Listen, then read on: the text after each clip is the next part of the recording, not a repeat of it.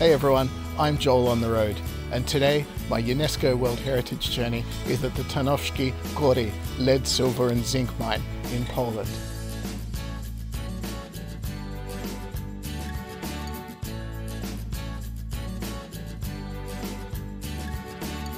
Now, we're here today at a large mining complex in southern Poland outside the city of Katowice. It's a really large mine. There's hundreds of kilometers of tunnels and over 400 shafts where lead, silver and zinc were extracted over about 400 years. Now, the mine shut down over a century ago when the mineral deposits were exhausted, but there's still lots and lots of stuff to look at. What's fascinating about this mine though is that water leakage was a real problem. It's a problem in all mines, but particularly here, and they employed some ingenious solutions to the problems. Now we're about to go on a tour down the mine. We've got about 50 Polish school kids in our group and the tour is entirely in Polish, so it's going to be a lot of fun. Let's go.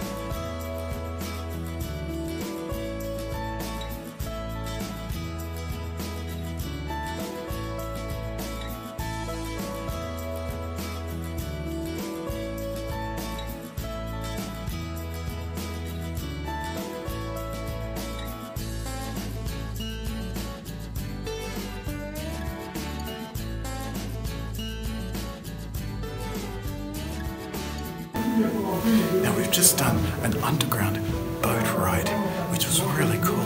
It was along one of the shafts that they dug to manage the water from one end of the mine to the other.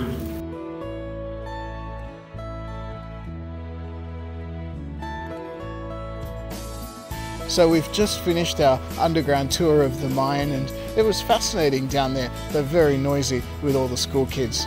And of course it was quite dark, so I didn't really get much of a chance to film myself explaining various things.